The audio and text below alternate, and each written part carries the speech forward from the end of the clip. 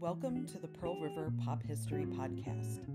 Get to know your town in about 5 minutes, one landmark at a time. Hi, I'm Sarah Northshield, the children's librarian here at Pearl River Library, and I'm here with Jim Cassetta, local history librarian and author.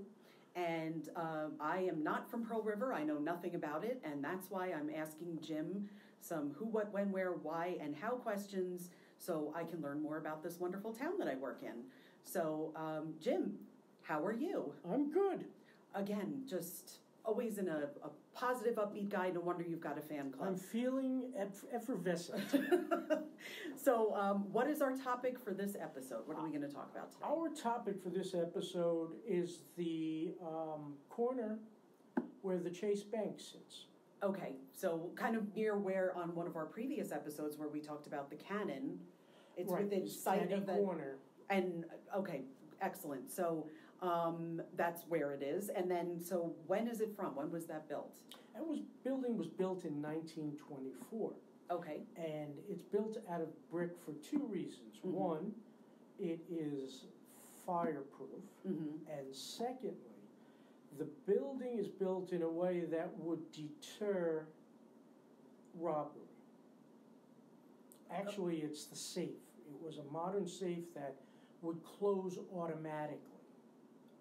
This is important. Okay. Because in 1921, when the Bank of Pearl River, mm-hmm. was in the general store, Servant's General Store on the corner of Railroad Avenue and Central. So this guy, because again, on a previous episode we talked about, he was also the post office. Yes.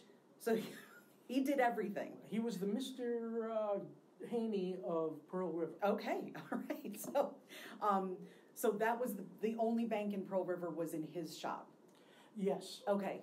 That was his. It was originally formed at the top of a livery stable in the late 1890s. Okay.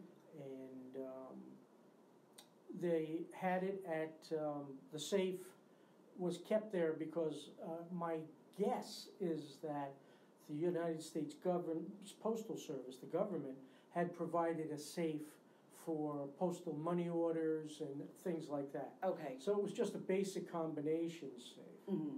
So what had occurred in 1921 was that a man named Midget Fernicus, yes, Henry Midget Fernicus. Was he a baseball player from that? Because it sounds like that kind of name. No, he was like king of the robbers. He was the Batman of crime prior to Dillinger and all those other guys. Okay. So he came to Pearl River one morning, parked his car on Washington Avenue, walked to the bank, walked down Railroad Avenue and to the bank, where he wounded a man who had heard the shots who came into the bank.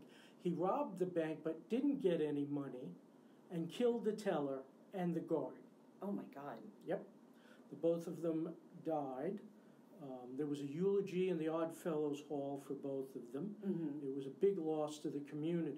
Mm-hmm. After this robbery, it was, someone had said, we need more modern technology as far as bank safes go. Mm-hmm. And in 1924, they built the bank that was there. Now that bank, it has a first in Rockland County because in 1953, it had the first drive-through window service. Oh. Correct. Amazing. Yeah, that was, there's a lot of firsts in Pearl River, and that's one of them. Mm-hmm. So what was this automatically closing safe? The safe had a timer. These were the first safes with timers. So a timer was put in, mm-hmm. In hopes that the tellers could say, I'm sorry, because an argument was given to Fernicus, and he wasn't having it, so he shot the both of them. Okay. And with the timer, they felt, hey, it's a timer. There's nothing we can do. Now, mm-hmm. is that going to deter the shooting of two men? I don't particularly think so, but mm-hmm.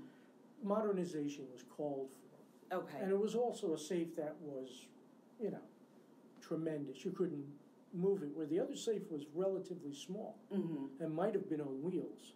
Oh, so very convenient to you could just take the whole thing. Right, because we do know from the paper that Servin was robbed in the late 1890s. The general store, rings were taken, and other jewelry, and they just wheeled it out. That's how they did it. Broke it open, and that was that.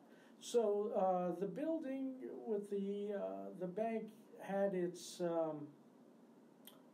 impetus to be built was because of the robbery. Really shook everybody in town to their core. Prior to that, it was a general store. Before the Civil War, a guy named Johnny Mears ran it, and then the Raweiser brothers purchased it, and at some point it was moved up Central Avenue to become the campus luncheonette. Raphael's Pizzas in that building. Okay. That building is part of the original general store that was there. Oh, really? Prior to the bank. Okay. And that's really all the points of interest with the bank. Wonderful. Thank you so much. You're welcome. This program is written and produced by Jim Cassetta, Sarah Northshield, and the Pearl River Public Library. Editing and original music by Steve Hamilton.